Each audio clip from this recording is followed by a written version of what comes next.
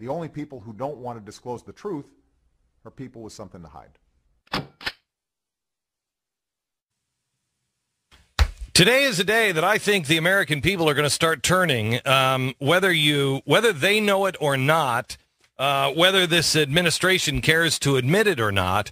Today is the day that is the beginning of the end for so much of this administration.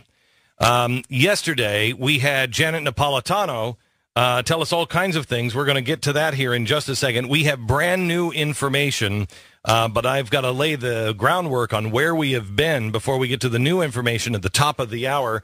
If you have been following this information on the Saudi terror connection and the White House and their lies, we have some pretty significant pieces to add for you today that I think you need to be very well aware of.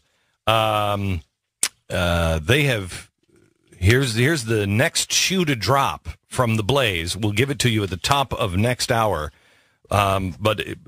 You guys heard it when we arrived on the ground here in New York City. Or actually, Stu, you weren't in the car when I read it to Pat. Am I overstating to say this is much bigger than what we announced? Yeah, it's pretty significant. It is very, very significant, and it has to do, again, we told you at the beginning of this process that we have to lay out a case, and we have to take it piece by piece, and when they start to react, then we will take it to the next place. And they reacted yesterday with Secretary Janet Napolitano, who you will see probably may spend some jail time for perjury. That's my guess. She should spend jail time for perjury, but I don't believe that she will be our Secretary of Homeland Security. Wow, this is kind of a big statement here, no? After this all plays out? Well, what's interesting is would you say that she's reacting the way that our sources have predicted she would react? Yes. And that's not good for her in the end because she keeps walking herself into corners. Yes. Yeah. And we know exactly how she's going to react. We know exactly how this administration is going to react. And I pray that they continue to react this way because they will eventually, I believe, they will undo absolutely everything that they think they have built. But they've built it on a house of cards. They have built it on a series of lies. Yeah. And it's all coming undone. And today is the day that you will see it's all beginning to come undone. I would also add that the media is going to come undone in this. You know, when I left Washington, D.C. after 8/28, this was a couple of years ago, 3 years ago, and I got on the train and I had a meeting shortly before 8/28, and we didn't really say this out loud, but I said to my staff right after 8/28, the media is going to come undone. This is all going to come undone, and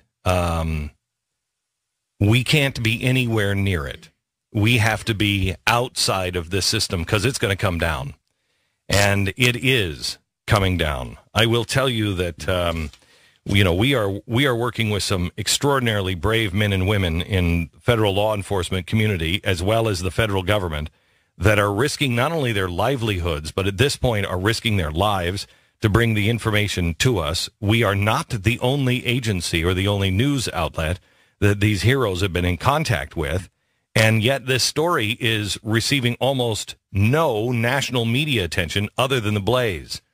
I just want to put the other national media sources out and let them know that the Blaze has been documenting who we speak to and who our sources have been speaking to, so we can document exactly who knew and when.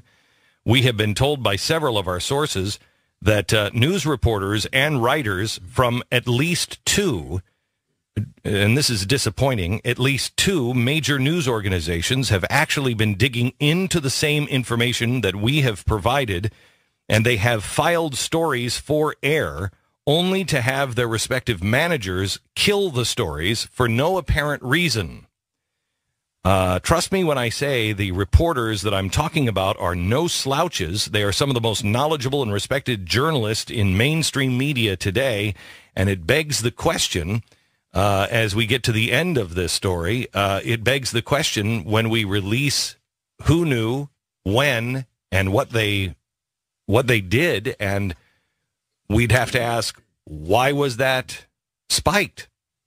Why did those media organizations decide to not run it? We are extraordinarily confident in the information that we are giving you, and not in an arrogant sort of way. We have shared a lot of this information with other media sources because we know. We would much rather have them do it because, believe me, we know how we're being pilloried. We know that Saul Alinsky loves to isolate, and that's exactly what's happened to the Blaze. We knew that going in. I'm totally fine being isolated. I believe this is the blue dress. In the end, this is what will put those guys out of business and put us into business. It is no different than what happened to Matt Drudge in the 1990s, and we know how that game finished. This one's not going to end the same way because this one is about today, we will show you. It's about a cover-up, which that's kind of Nixon stuff. It's about a cover-up. It's not about sex. It's not about anybody's private life. What this is about is covering up the ties to terror in our own country. And Janet Napolitano is going to be the first to fall. If I was in a federal agency and I was investigating the Boston terror, I would make sure that you weren't being set up because a drowning man will pull everyone under. You better make sure they're not grabbing for you.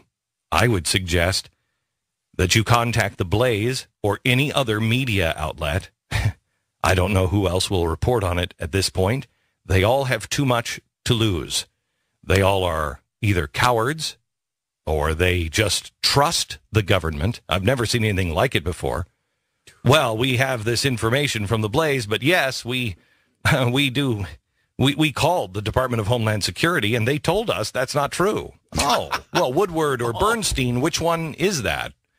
We heard there was a break-in, but we called the White House, and Nixon said no. That's exactly what it's like. It is what it's like. If these guys were around for the Nixon Watergate scandal, that's exactly what the tweet would say. Richard Nixon would still be president today. He'd still be president. Probably not today, Pat. because he constitutional limitation. He death. wouldn't have been caught. He would not have been caught. There's the and death he would thing. have continued to be president. The dead. He's dead. He may not have died without the scandal. Away. I think it made him sicker than he. Okay, all right, we get it. I think that the amazing thing is there are veteran journalists that have had their stories spiked. There have been stories that have been placed and then pulled for no apparent reason. Some of these reporters are pissed, too. Some of these reporters are extremely pissed. And may I just say, soon the Blaze will be hiring. Call me. We aren't in bed with the administration or anyone else that will tell you to shut up. If it's true, it's printed. The only people who don't want to disclose the truth are people with something to hide.